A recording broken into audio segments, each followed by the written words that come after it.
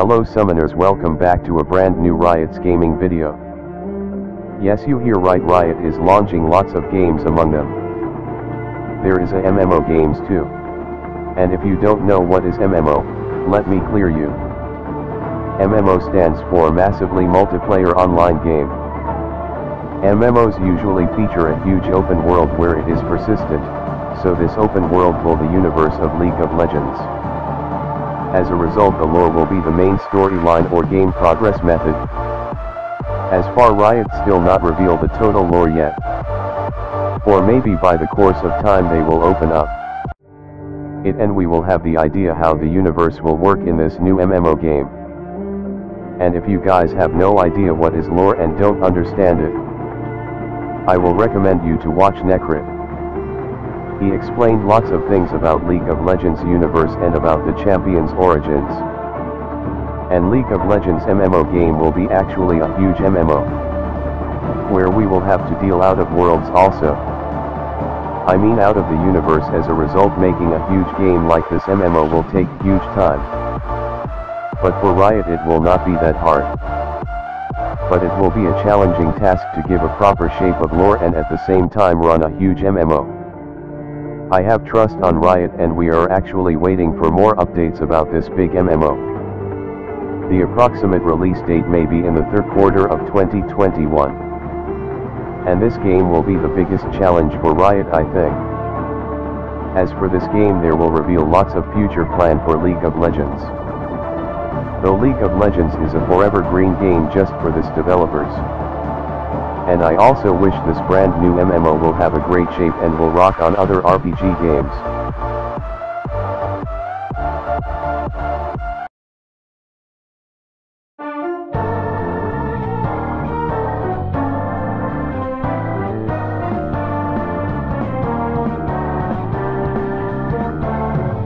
Really, I've been putting off making this video for the longest time. I thought maybe someday I'll get it. Maybe someday I'll agree with the League of Legends fanbase that things aren't as bad as they seem. But then, Eternals came out. What the hell? When I first saw what Eternals were all about, I had no words. Is Riot really doing this?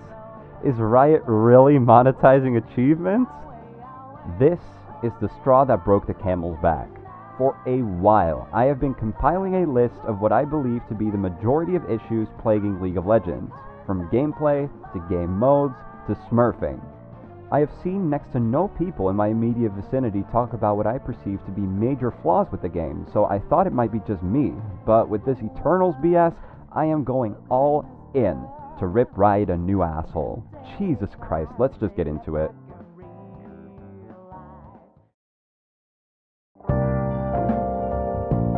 The good.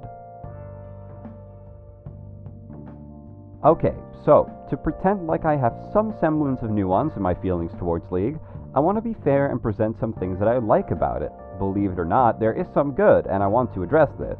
To start with the strongest point for this game, the character designs are superb across the board. I am only referring to their looks here, their kits are a whole different story entirely. But man, the character designers at Riot are so incredibly talented. There are over 100 playable champions in the game, and yet none of them stand out as bland or bad looking. The designs are unique, and their silhouettes are easily recognizable. The visual effects in-game make it very clear what champion you're dealing with, assuming they don't wear any skins, so I got basically no complaints there.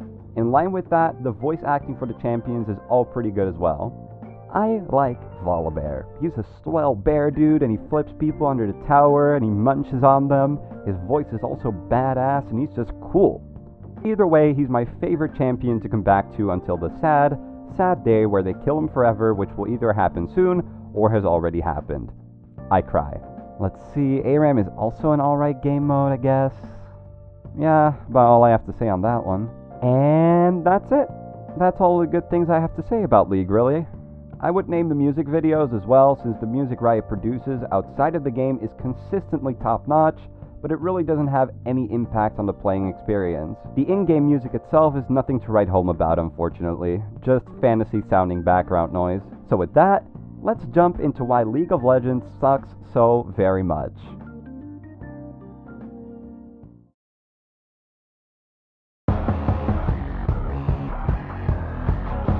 Matchmaking, smurfing, and toxicity. Whoo boy, I'm just gonna come out and say it. The matchmaking in League of Legends is absolute shit. I have played the game mostly with friends who have been playing the game for a while, so granted that might impact my perspective on this point quite a bit, but even when playing by myself, the matchmaking is a total mess. I am always fighting people who are above my skill level, or people who are way below. There is rarely a close game. This is in large part due to the enormous amount of smurfs in the game. This is a huge problem. Not only does it completely wreck the matchmaking, it wrecks the games themselves. There are, from what I can come up with, 3 solutions for this. Either scale MMR more drastically when an account is playing its first few games and compensate later, put some kind of restriction in place for newly made accounts and matchmaking to deter new people from smurfing, or make smurfing a bannable offense. Of these 3 options, I am more of a fan of the latter. Smurfs are fun for themselves, and maybe the team they happen to be on, but everyone else suffers for it. And when they suffer, they are more likely to participate in League's most notorious feature, toxicity. I feel like I'm beating a dead horse here, but even as a veteran pre-rework Symmetra attack player in Overwatch, I was not prepared for the toxicity this community harbors. Nearly every game is filled with tired, angry people who can't handle the reality of playing a game.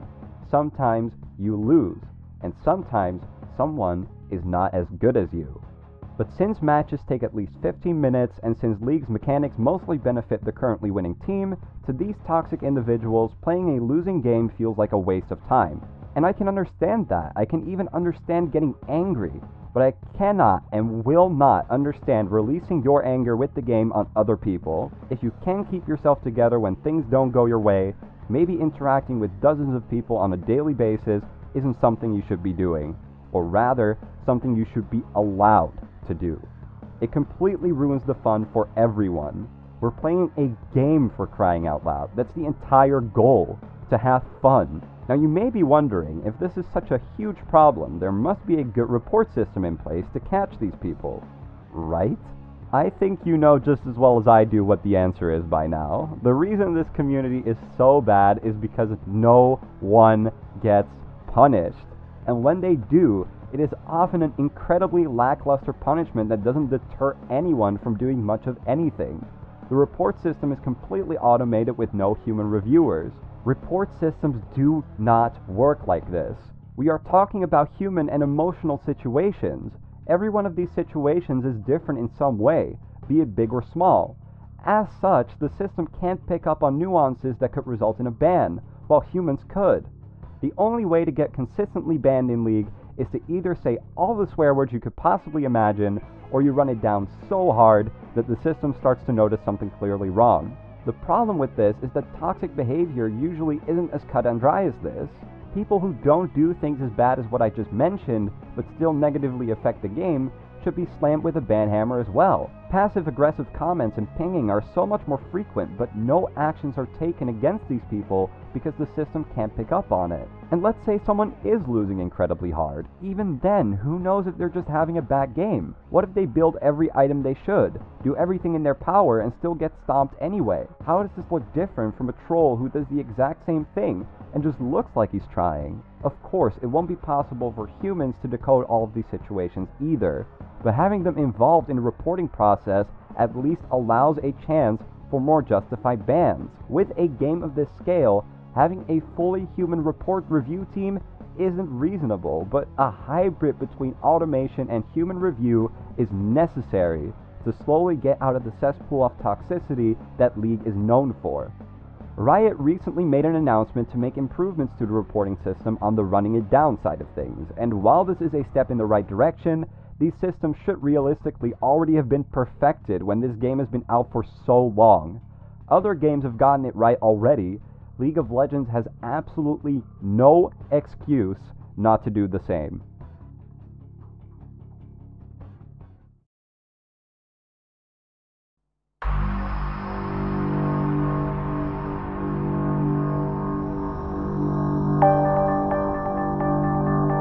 Eternals. Okay, you saw this coming. Screw Eternals. I don't think I need to explain why monetizing achievements is ridiculous. I think TB Skyen said it best in his video. Making achievements in your game free, even though it costs development time and resources, is just the cost of doing business. If you want more details and a better take on this whole thing than I could ever come up with, check out his video, link in the description. That being said, I'm still going to offer a small part of my perspective. Riot is a multi-billion-dollar company, and as such they can very easily afford implementing a system like this. With this monetization scheme, they are preying on the people who cannot resist having the latest and shiniest way to display something that the game should realistically keep track of already. This is such an insane EA level stunt, and I'm glad people are rightfully speaking up about this. It actually makes me have the smallest glint of hope for the League of Legends community. That being said, the idea for Eternals is fun. Being able to show off how many cool things you can do with your favorite champion in the form of a little icon is fine. The execution is just beyond flawed. The fact that you have to earn or buy them makes Riot seem incredibly out of touch with the current gaming landscape at best, and a terrible company that hates its customers at worst. On top of that, the Eternals you can earn with Blue Essence are the most generic ones that don't give you any sort of insights as to how you play your champion. Honestly, I'm scared of how successful this will actually end up being. I couldn't find any numbers, but I can imagine plenty of people falling for this. If you were thinking of getting an Eternal for your favorite champion, I beg of you, please don't. Please just don't reward Riot for doing this. The League community needs to form a front on this to make sure Riot cannot get away with doing this, which I, unfortunately, already think they have. Anyway, next on the agenda is leaving a like and subscribing to be notified of every new video. That's the good stuff, you guys.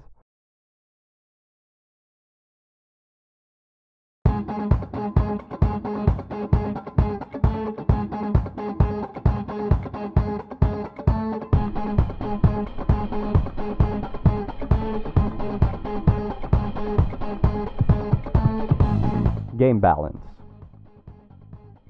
I was originally going to go more in depth in this section than I actually ended up doing in the draft of the script that I'm reading from right now. Frankly, I wanted to make the points fit more of an analytical perspective, but I don't think I'm cut out to do so in this case. I am simply not of a high enough skill level with League to where I can solidly grasp where the balance of it goes wrong. What I can do is make more general observations about my experiences with the game balancing and what I think about it, much like the other parts of this video. So, what do I think about the balancing? Well, this might come as a shock to you, but it's not great. How about that? First off, the champions. Jesus Christ, I don't think I've ever wanted to yell at a game this much in my entire life. There are so many champions that are just excruciating to fight. Abilities that are designed to just be the most obnoxious shit to deal with. So many champions with tons of dashes, dumb passives, or insane stats. At least once, almost every game, I've had the thought, screw this. No wonder this community is so toxic. Also, I said I wasn't going too deep into this, but one champion I want to quickly highlight is Illaoi. Illaoi is a badly designed champion. Let me paint a scenario for you. Say you're fighting Illaoi in the top lane. You're playing a tank, you're getting your CS, things are going well. You decide that since Illaoi is on the low side of her health, you go after her once she grabs a minion close to you. Now that's where you're thinking wrong, buddy. You don't just go after Illaoi. What are you, stupid? Because this character is very cool and obviously very well made, after you get your first ability out, she rips your soul out of you, presses R, and starts to slap you into submission. Because Illaoi has Conqueror, or maybe Lifesteal, she heals back up and leaves you at a massive disadvantage. Now you have two options. You either try to fight her and die, or you try to walk away, get slowed because your soul re-enters your body, and she then comes after you for round 2, and you also die. I hate this champion. Her kit is awful, and basically requires her enemy to sit under the turret all game, as any aggression is immediately punished. Illaoi might look like a melee champion, but she's more like a ranged champion on a cooldown. She just pulls your soul out of you and she's got free reign over you. A lot of other champions are just as annoying to fight. Yuumi is an insane healer that can be played using literally only your feet.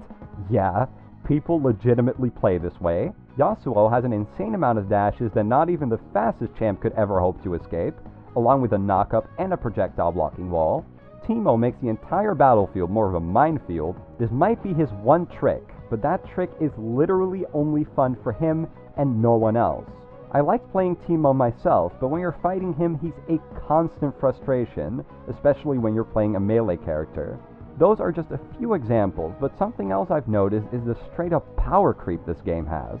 Aphelios and Sett are just two of the new champions that come with insanely complex or powerful kits, Aphelios being more of both, and Sett just being the latter. That makes it so the previously released champions have no hope of keeping up, except for a few outliers, obviously. Instead, Riot puts a band-aid over the actual problem by releasing reworks for older champions that wouldn't have needed them if Riot didn't want to stuff every new character to the brim with jank.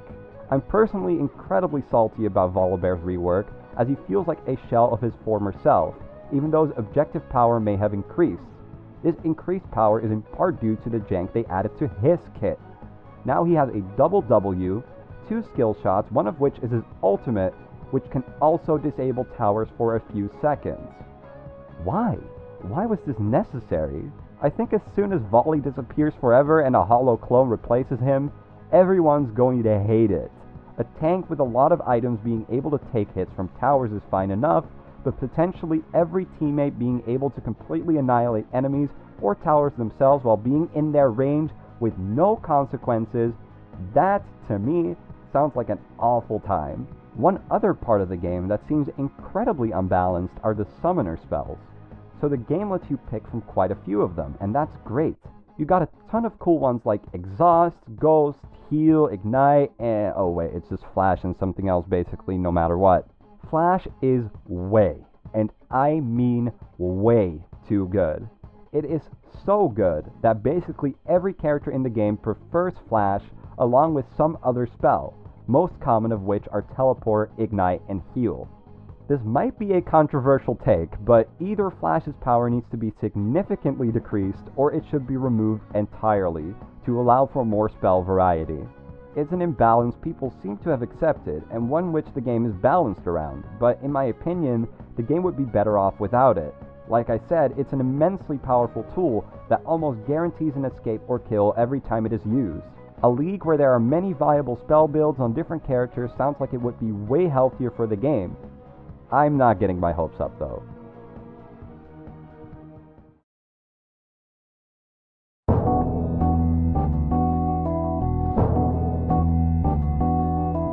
Learning the game. Okay, so learning this game is hard. Way too hard. I have never seen such an insanely high skill floor like this before.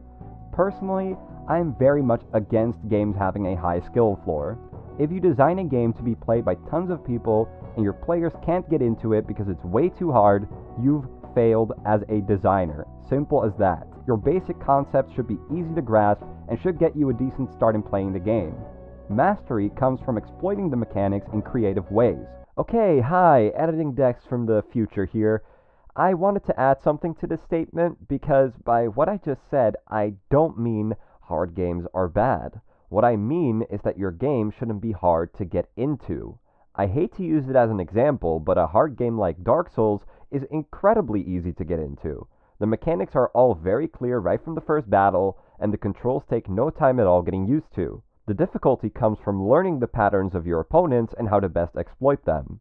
Same for a game like Cuphead or even other competitive games like Street Fighter or, yeah, I'm really going here, Fortnite.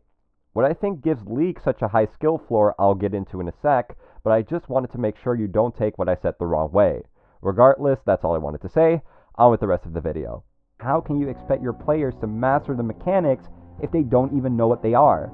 This is probably one of the biggest problems League faces right now. To be fair, there is a tutorial and it does a good job of explaining the very basics of the game, but a lot of things that come up very often in gameplay go unexplained. For example, it is never explained that you get experience from minions even if you are not the one that killed them. Some abilities can hit enemy towers. How do you ping on the map? How important is the map? What do the various jungle buffs do? Why do you often play characters in certain lanes but not in others? You're all supposed to just know these things or look them up online or learn through experience. But you should be able to read up on all of this. Without looking these things up, they are either unintuitive to learn, boring to learn, or would only be noticed by a handful of hawks through gameplay. While these are still important things to know, the least Riot could do is add more information within the client, or better yet, make more tutorials. Don't even force them, just have them available for the players who want them. The only thing that kept me playing for longer than a single game were my friends who were playing with me. And as such, I've dabbled in most of the things I mentioned here, but I would hardly call myself confident in my abilities, even after multiple hundreds of hours of playtime. So even for me, it would be greatly appreciated. I haven't even mentioned trying out new champions, which is a whole debacle in and of itself. At the start of the game, you get access to a few of them, along with a weekly rotation of champions that you can try out. So this seems fine on paper, but how are you even supposed to know what champions you like? There are over 100 of them to choose from, so it's an incredibly daunting task to try them all out. Here's where we run into problems. For one, there is no short game mode where you can pick any champ you want and try them out for a quick match to see how you like them. I'm going to get into game modes more in a bit, but let me touch on the surface of them here. You either have ARAM, which is quick, but you get a champion randomly assigned from the ones that are playable for you at that time. Then, there might be a Brawl on rotation, like Earth or Poro King, but these are very different from the main game and don't really feature the actual playstyles of the champions well. So there's that, or you play a full game of Summoner's Rift. At least 15 minutes of playing a character you might not even like. Add on top of that the game being incredibly difficult. So if, as a starting player, you fight someone who is even slightly better than you, or worse, a Smurf, you can't really get a feel for the champ either way, because you'll get stomped and be forced to stay under your tower for the entire match, which you won't really know to do as a new player either, because the game doesn't teach you to do so. And lastly, for the cherry on top, add the toxicity into the mix, and soon you'll have all the ingredients for running away from the game before you've even really started it. Now you could argue that you can try out champions in the practice tool, or you look at their abilities in the client to see if they might be your speed. But more often than not, both of these don't give you any idea of what it's like to play an actual match with the champion in question. You could also say, well, play against bots, but that doesn't alleviate the problem of being stuck with a champion for at best 15 minutes and around 40 to 50 minutes at worst. It also doesn't give a realistic portrayal of the opponents you'll be facing. On top of that, there's also no way of trying out champions you don't own outside of the weekly rotation. Well, except for renting them by spending the resources you use to buy them. You can't even try unowned champions in the practice tool. This makes finding the right champion for you all the more painful.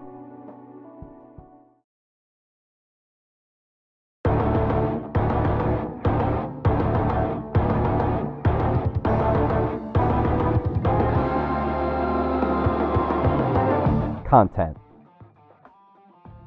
Lastly, I wanted to go over the content within the game. From the outside looking in, with so many champions, it seems like there must be an endless amount of things to do to keep you busy. And while there definitely are a great number of champs, that's about all the game has going for it in terms of content. And this is still assuming you even get to play most of them. When you're starting out, you frankly don't get too many choices. So then, after a game or two of Summoner's Rift, you might want to turn your attention to the other modes that are available. I went over the game modes very quickly in the last section, but at most, there are only 3 modes available at a time: Summoner's Rift, ARAM, and a Brawl like Earth or Poro King, though these are only up during certain times. 2 or 3 playable modes is laughably low. There is no dimension in which you can convince me that this is somehow okay. Oh, and that hypothetical short game mode where you could try out new champions that I just mentioned, well, it used to exist, and it was called Twisted Treeline, an overall much shorter, unique 3-on-3 game mode that was fun and low pressure for when Summoner's Rift becomes too much. But Riot decided to entirely remove this game mode, yet provides no new worthwhile content to make up for it. All we ever get is paid battle passes and skins, skins, skins. The common argument that has been made by players as well as Riot themselves is that these modes aren't being played as much as the other modes, so they take meaningful development time away from parts of the game that could benefit from it much more. But the thing is, they shouldn't have to. In case you forgot, Riot is not an indie studio. Riot is a multi-billion-dollar company. They have more resources than we could ever comprehend having access to. So we should be able to expect, at the very least, 8 game modes playable at all times with 4 different maps overall. Not all game modes need to have different maps, just different modifiers that shake up the gameplay in a meaningful way, something like Earth, and 1 or 2 modes that are something totally unique like ARAM. Riot can easily do this, but instead they strip the game down as much as possible, holding hollow events that don't add much of anything and pass it off as new content. In this regard, Riot is unambitious at best, lazy and completely anti-consumer at worst. In a recent blog post, Riot addresses the lack of new game modes. Quote,